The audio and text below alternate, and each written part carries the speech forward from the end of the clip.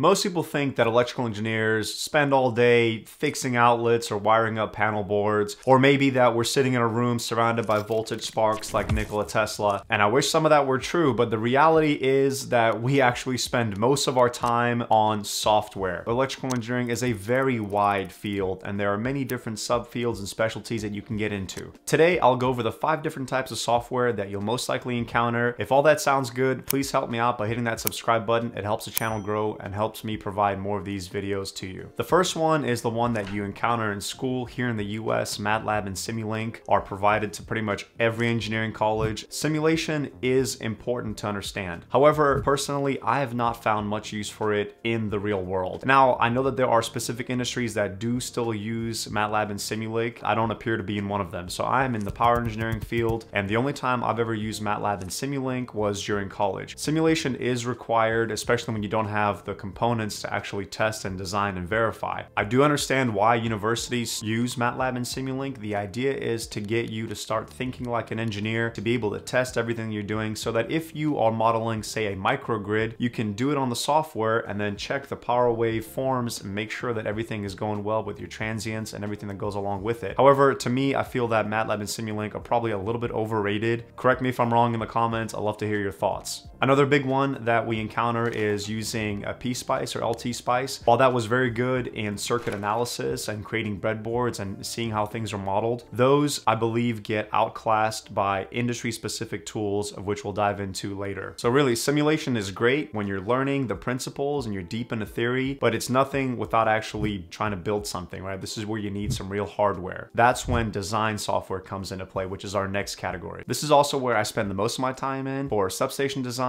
we use a lot of these CAD softwares. So it's just a matter of getting these schematics created and drafted up so that whenever the field needs to print them out and actually construct something, they know how to use them. It's not necessarily about which software you use, it's just understanding kind of the design thinking. So for instance, let's say that you're a substation protection engineer and you went from utility XYZ that was using Bentley MicroStation. Now you're going to somebody who's using AutoCAD or AutoCAD Electrical or any other schematic software. You'll be able to pick the software up relatively quickly, probably in less than a couple weeks or a month at most. The best thing to do in any of these cases is to research whatever industry you're trying to get into and figure out what software is generally accepted there and start taking some online tutorials. You can find them not only on YouTube videos, but if you actually type in the software name and go online, you'll be able to download some trial versions because they want users. Download some trial versions, get your hands a little dirty if you've never played with these before. You can't break anything. It's always good to have a little bit of experience, and even if you just play with it for a couple weeks, I think it's safe to say that you can put on your resume, especially after you've built a few of your own projects. All you have to do then on the resume is to put Bentley MicroStation or AutoCAD Electrical, and you can put, you know, your level of expertise, right? Intermediate or advanced or introductory, whatever you think is correct. Now, the ones that I personally use are Bentley MicroStation and AutoCAD Electrical, and it's because I'm in the power industry as mentioned, and I do a lot of substation design, specifically in the protection control side. So those prints and those schematics are created on those software types. Okay, so simulation and design are great, but the engineers that really start to stand out are the ones that can begin to automate some of these processes, which brings us to the third type of software tools that you might use. And those are now programming and automation based. Think of what you'd learned in MATLAB. You learned some baseline level programming. Now it's time to probably transition yourself into Python or C++, things of that nature. There's a couple guys that I work with and they enjoy coding, and they're the ones who have created these little subtools that we use, for instance, for MicroStation software that helps us out with our design. And it doesn't necessarily do any thinking for us, right? It's not doing anything theoretical, but it's things like creating data sheets or creating lists of drawings that we're using, or pulling out the wire tag codes for wires that are going between panels in the substation. Those things can take a lot of time. The tedious, repetitive things that can be automated, that's what you want to start thinking about. And that's where these software tools can really come in handy. So one thing to note is that not every electrical engineer needs to know how to code, but in most cases, it does help you out. I actually made a video about that. It's do electrical engineers need to code? I dive into a couple different ideas and topics there. Check that out if you want to. Another great example is learning how to do VBA for Excel. So my father is also an electrical engineer, and gosh, he's made his whole entire career. He's a sharp guy.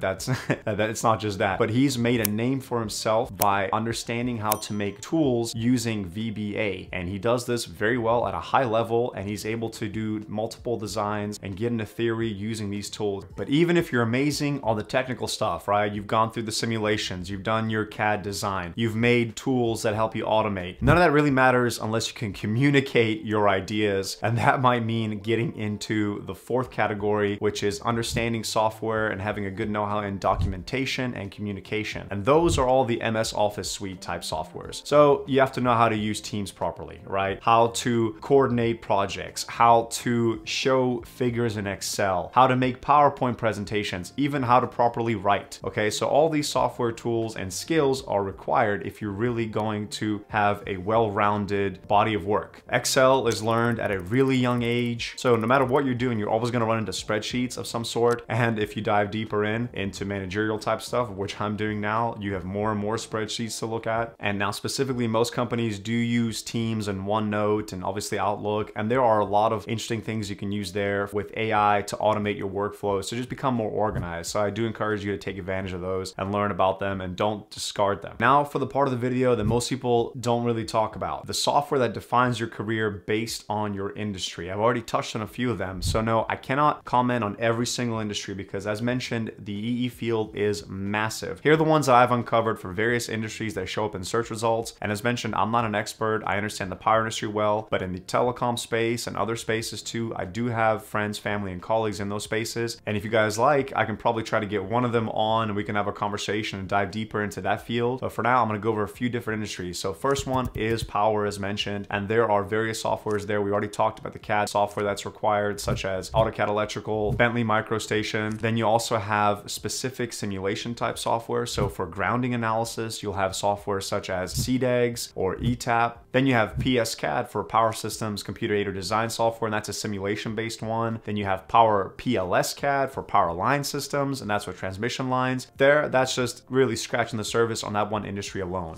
In telecom and RF, you have ATOL for propagation analysis. That one pops up. Then there's also PathLoss for planning wireless links, and it's a widely used microwave design software. And then of course, they're also using Python for data analysis and software AI tools such as Databricks or Snowflakes. It really does depend on what role you get into. For controls and automation, if you're in the Siemens world, you'll use a lot of TIA, their proprietary software, and that's good for PLC programming, HMI interfaces, and device drives and things of that nature. Then there's also the Rockwell 5000 software, and that's good for the Allen Bradley Logix controllers. So it really depends on who you're working for and what they're using. The problem is that you probably won't know that until you dive into a role deeper. So my suggestion is learn some of these other ones that we've mentioned, because the person who understands the theory and understands the software the best, that person is irreplaceable, right? That's how you want to start thinking about it. So if your company is offering up any trainings, take them, be proactive, see what trainings are free. To me, the best way to do that is to kind of reverse engineer the career that you want to have. I made a video talking about that and how most people just pick the major that they want to go into, but they don't actually think about where they want to end up. So in this video, we discussed a lot of different topics. My suggestion to you is to take a little bit from each one. So in the simulation software, you already have a good baseline. If you've gone through the educational system, you should already have a decent simulation background to your name, and even some programming if you've done a little bit of MATLAB. That's always good to know. Then in CAD, make sure that you know at least one of the CAD softwares. Figure out if it's neither of those ones that I've mentioned. Maybe your industry has certain other ones, but have some decent CAD background. Then understand a little bit of programming. You don't have to be an expert, even if it's just vibe coding. It's just understanding how to use AI tools to help you build tools on top of software. That's also crucial. And then of course, understanding how to use these Microsoft Office products, specifically Excel. Thank you so much for watching. Please let me know in the comments if I've missed something. Let me know your thoughts of what software that you're learning and what you're using. I read and try to respond to every single comment. If you're deep into your career and if you're curious about what I would do differently, check out this video here